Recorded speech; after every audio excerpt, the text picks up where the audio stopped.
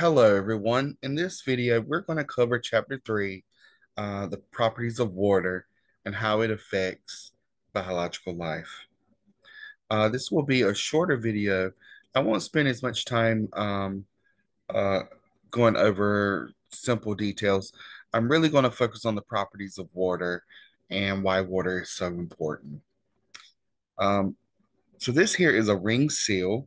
The ring seal spends most of its life on the ice. It does a lot of its normal day-to-day activities on the ice. It hunts on the ice, it sleeps on the ice, and it reproduces on the ice. And so why is that important? It's important because our ice is disappearing.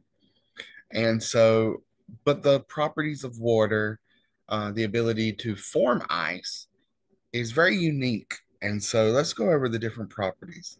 How does water structure allow it to form solid ice?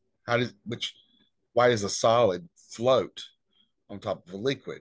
Well, it has to do with the unique structure of the water molecule, which we're going to cover later on in this PowerPoint. So, water molecules are polar molecules, and they have special attractions called hydrogen bonds that gives it its unique bonding to each other. And so, because of this attraction, when water freezes and becomes a solid, it forms a crystalline structure that is less dense than this liquid. And so, water has a very unique characteristic in that it forms solids that are less dense than its liquids, which allows its solid ice to float. So, once again, water is a polar molecule, meaning that its overall charge is unevenly distributed because it has polar covalent bonds between the oxygen and hydrogen atoms. This polarity, meaning that one side of the molecule is slightly negative and one side is slightly positive, allows for water molecules to form hydrogen bonds with other water molecules. And so this diagram is showing you how the polar covalent bonds, the hydrogens are slightly positive, the oxygen atom is slightly negative, and so they then will form an attraction with other water molecules. For example, the oxygen in this one will be attracted to the hydrogen in this one, and that will form a quote unquote bond. It's an attraction bond, but it's a bond nonetheless. And so water molecules have this unique characteristic.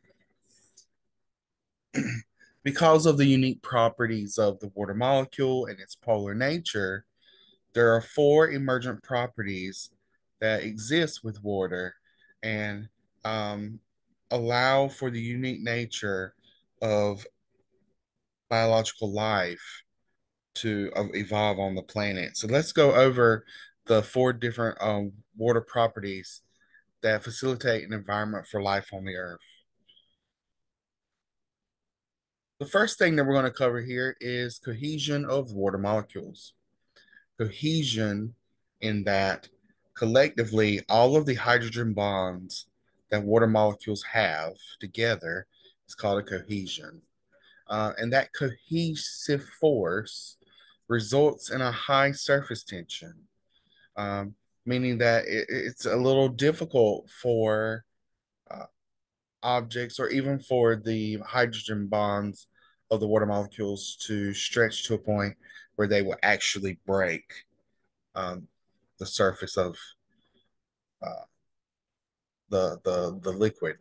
And so, for example, we all know of water striders. It's a water strider spider. There's many different water space spiders that can scurry across the surface of water.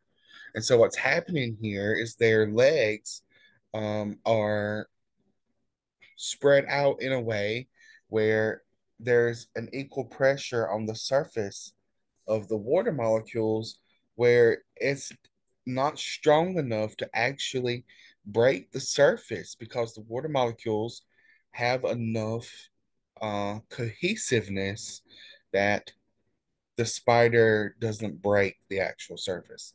So cohesion is very important because basically it causes water molecules to have a stickiness.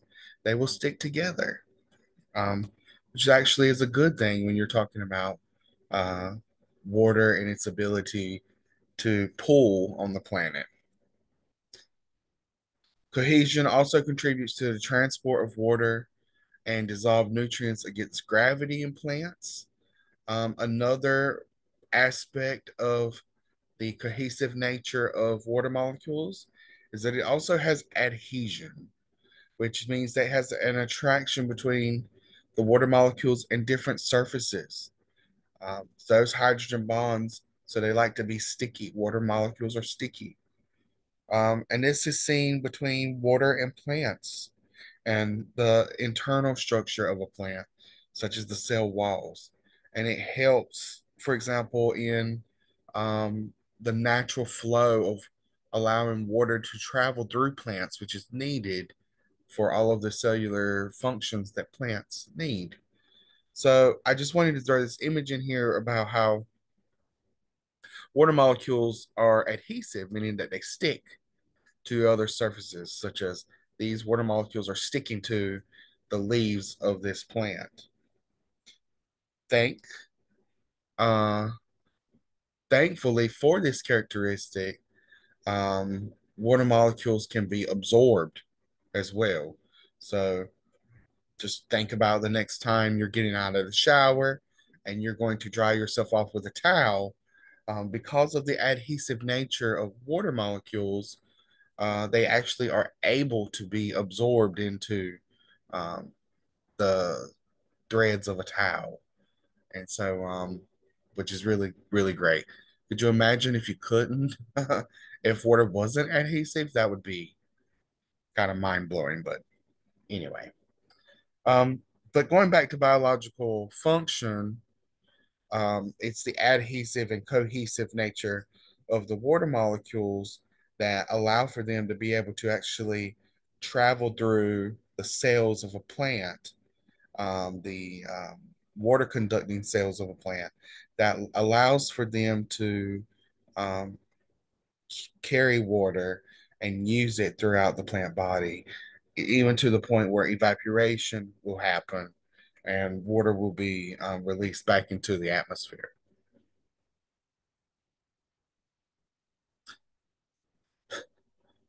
And that was the first characteristic of um, water molecules.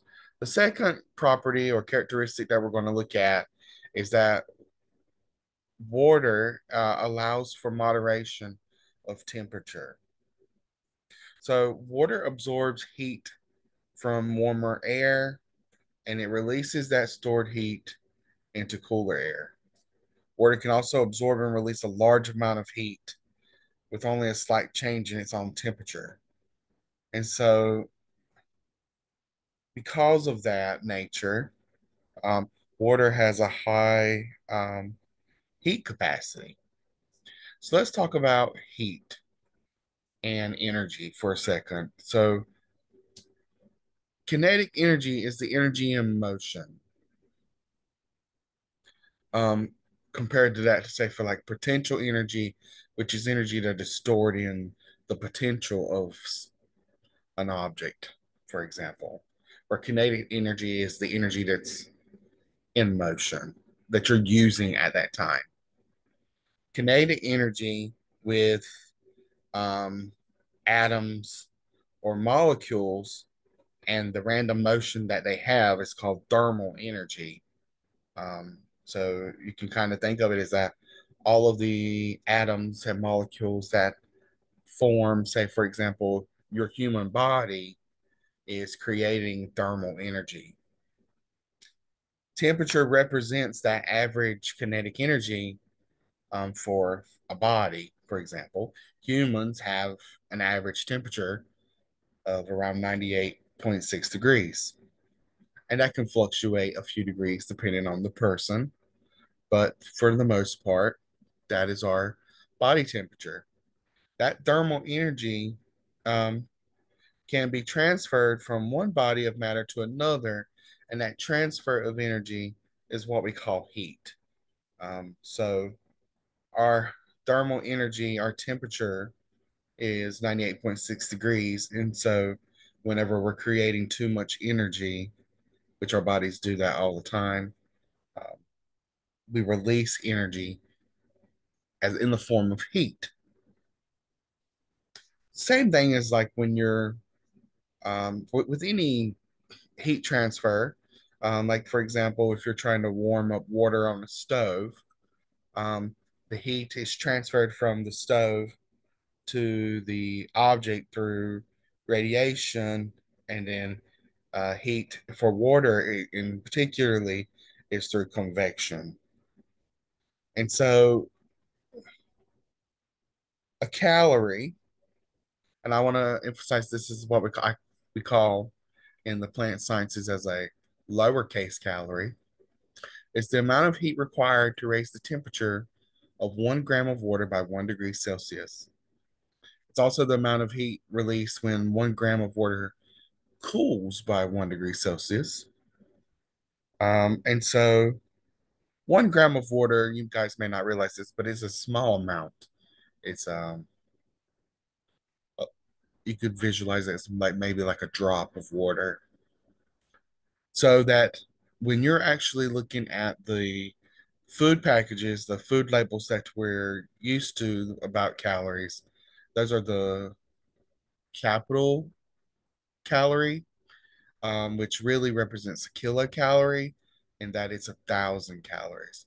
So, for example, if there's a food product, say like a Coca-Cola, and it has 160 calories, what it's really telling you is that there's 160,000 calories in that object food product.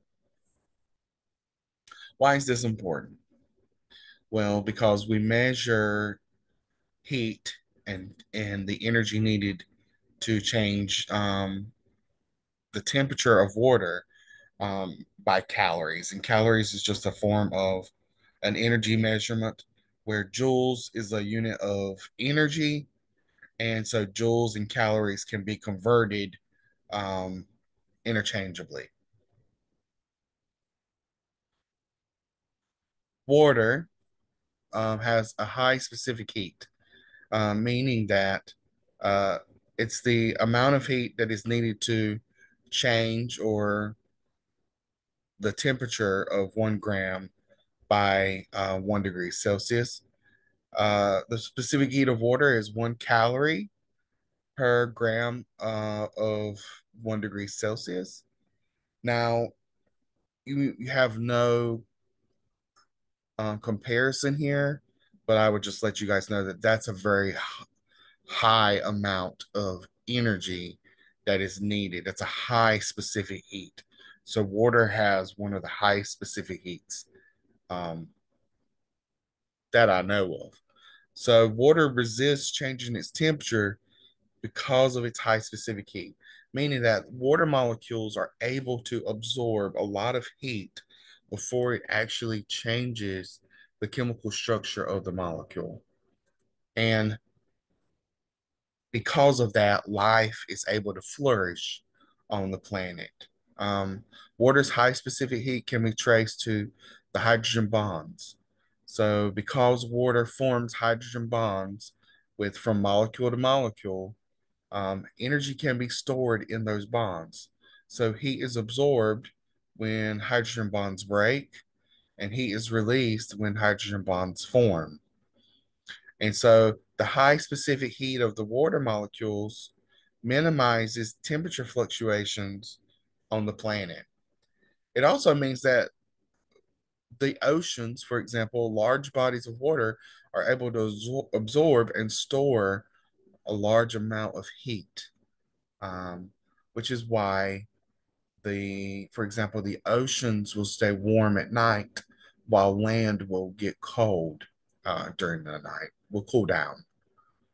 It's also one of the reasons why, because of our Gulf streams and currents on the planet, some areas of the planet, the land is warmer because the water is warmer. That heat is being transferred from the ocean to the land.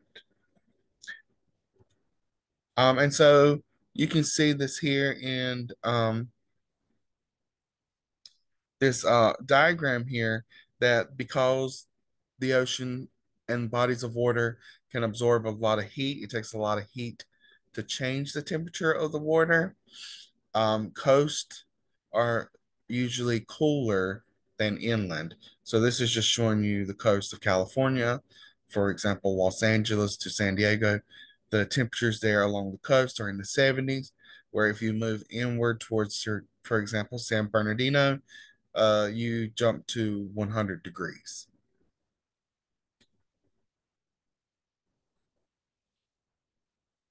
It's also important to realize that the ocean heat, um, the oceans are getting warmer over time. We are noticing that the ocean is absorbing and getting warmer. It's absorbing a large amount of heat.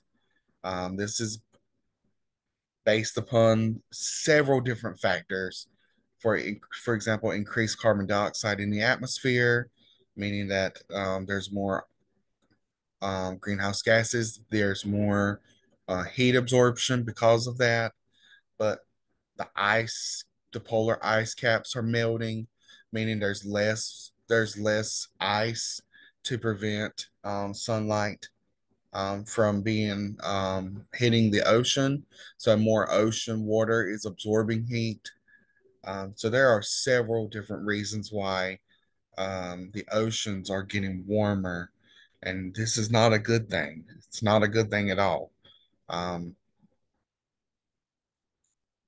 you may not realize it, but the oceans getting warmer will have a detrimental effect upon some species to the point where we may reach a point in time where we have no polar ice, and several species will go extinct because of that.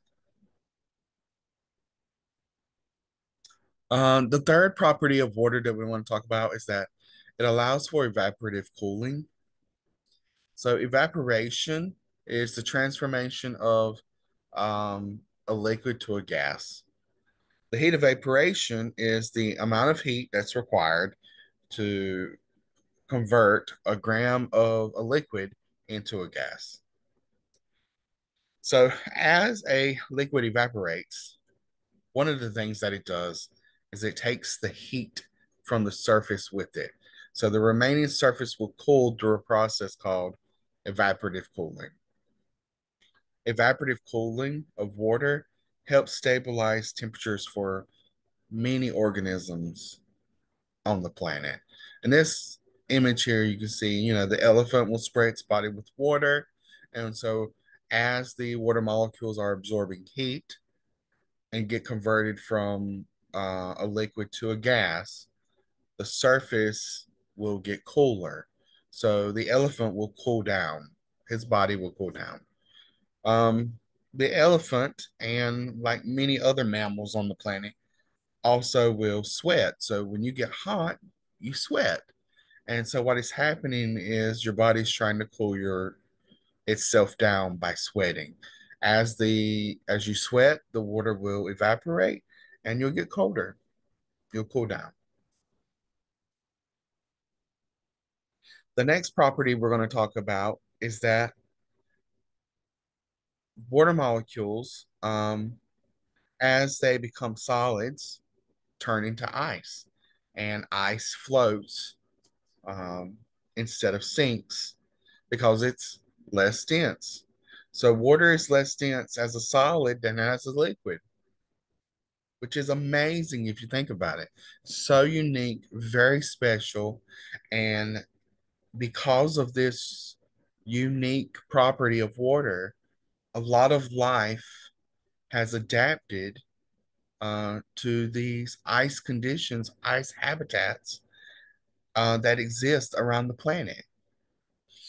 So at 0 degrees Celsius, water molecules are locked in a crystalline lattice, which means they form more of a crystalline structure compared to uh, a more clumpy structure when they are a liquid. So it is this crystalline hydrogen bond structure that allows for ice to float.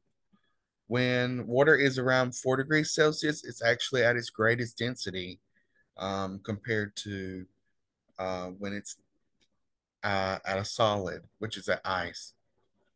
If ice was more dense than the liquid, then ice would sink. Ice would sink to the bottom of the lakes and the oceans of our planet. And then that means that no life could exist in the depths of our water bodies.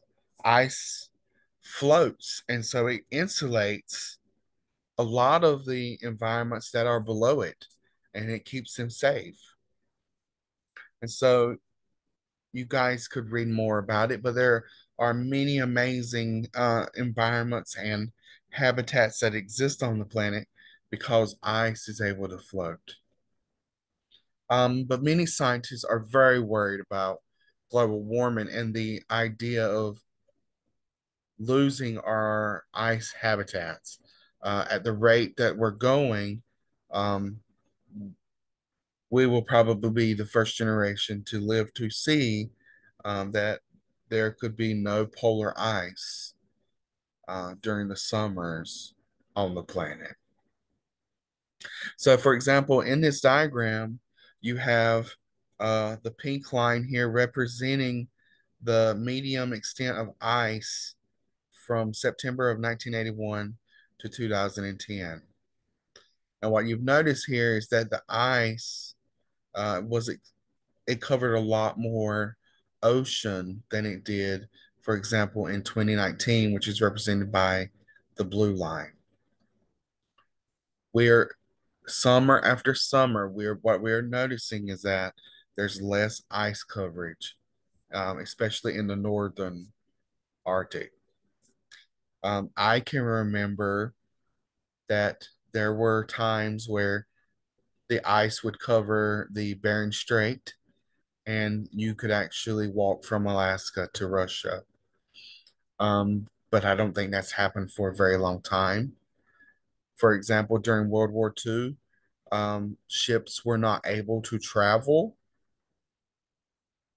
Ships were not able to travel through the Arctic, but now there's actually sea routes and shipping lanes that go through the Arctic. Now, some species will benefit from the loss of ice, species that are not dependent upon ice. The capelin, the bowhead whales, phytoplankton species, they're not going to be harmed by the loss of ice. So some species will benefit, but some species will be harmed by the loss of ice. For example, polar bears, the black guillemots, the Pacific walrus, these species will all uh, decline or may even become extinct due to the loss of their natural habitats, the habitats that they have evolved and adapted to.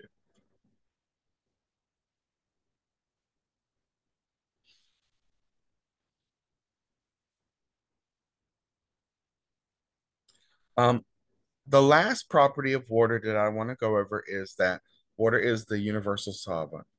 Water is the solvent of life. A solution is a liquid that is completely homogeneous. It's a mixture of substances. So a solution is a mixture of different things. We all make solutions all the time. If you're going home and you're making Kool-Aid, you're making a solution. You can call yourself a witch of the kitchen, and if you want to do that. So anything you make, for example, mix things together in a liquid is a solution. A solvent is the dissolving agent. It's the agent that is used to dissolve solutes. So solvents is the substance that is dissolved in the solvent. For in the Kool-Aid example, water is the solvent, and the solute would be your sugars, for example. If it involves a liquid that is water, it's called an aqueous solution. It's in which water is used to be the solvent. And so in this diagram, you're seeing a beaker of water and some salt, table salt, sodium chloride. And so this is just showing you why water is the universal solvent. Water molecules will be attracted to the ions that form um, our solvents. So the partly negative oxygens are going to be slightly attracted to the positive sodium ions here, and the slightly negative hydrogens are going to be attracted to the uh, slightly positive hydrogens are going to be slightly attracted to the negative chlorine. And so I always imagine and called water molecules the Mickey Mouses of their water of molecules. But what they would do is they literally would go in and just wiggle their ways in and slightly pull apart the ions and separate them until they're evenly distributed within the water solution. So water is a very versatile solution due to its polarity, because of the polar nature of the water molecule. And when a ion is surrounded by a water molecules, we call that its hydration shell. Water can also dissolve compounds that are non-ionic polar molecules. Um, a lot of large um, molecules exist that are uh, not necessarily ionic in nature, or they could be very large ionic molecules, polar molecules. They can also be dissolved in water because they have a charged regions um, as well. So water molecules are not only do they have partial charges based on the polarity of the molecule, but they're also able to form hydrogen bonds with other molecules, which is what this is showing you here. So even though a substance may not be polar in nature, it still can form these unique bonds that allows it to break apart and separate um, and fully dissolve things in water. Now, while water molecules are able to dissolve most things, there are some things that exist that water molecules just have a really hard time dealing with. And so we really need to talk about hydrophilic and hydrophobic structure substances and the structure of certain molecules. Hydrophilic is a substance that has an affinity to water. So hydro meaning water, philic means loving. So there are molecules and substances that exist that are water loving. They love the water. There are some substances that exist that are hydrophobic, meaning that they are water fearing substances and that they do not have an affinity to water at all. The best example of something that is hydrophobic is oil molecules. They are hydrophobic because they have a lot of non-polar bonds. They're not polar like water molecules, they're non-polar. Hydrophobic molecules, um, such as oils, form the major ingredients of our cell membranes. And that's important because, for example, if you're touch your skin, that's a lot of um, oil based hydrophobic molecules, which is good. Our bodies do absorb some water, for example, through our skin, but it also keeps a lot of stuff inside the body. And so a slight, shift in focus, but we want to talk about how water molecules are extremely important. The characteristics and properties of water um, are extremely important in the evolution of life on the planet. Um, and so the water molecule is so important to life that scientists search for water on other planets and other systems, or even in planets or moons in our own solar system, to be an indicator for life. So we're constantly seeking out and trying to find other celestial bodies that have water. Of the 800 planets, um, over 800 planets have been found outside of our solar system. There's evidence of water vapor in their atmospheres.